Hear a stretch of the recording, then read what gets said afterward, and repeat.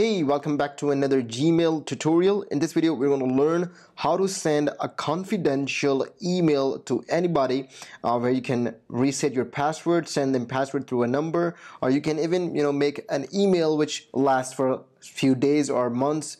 It depends on how many days you want that email to be there and be destroyed by itself. So in order to do that, all you have to do is go and click on the left upper corner and click on Compose.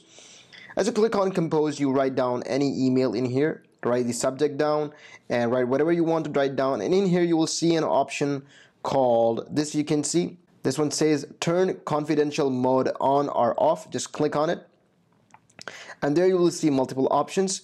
The first option, you will see that this expires in 1 week, which means the email that you're going to send will expire in approximately 1 week, 1 day if you want 1 month, 3 months, and 5 years. So which means after that amount of day, that email will destroy itself and there will no longer be the same email. So if you want to send it for that time.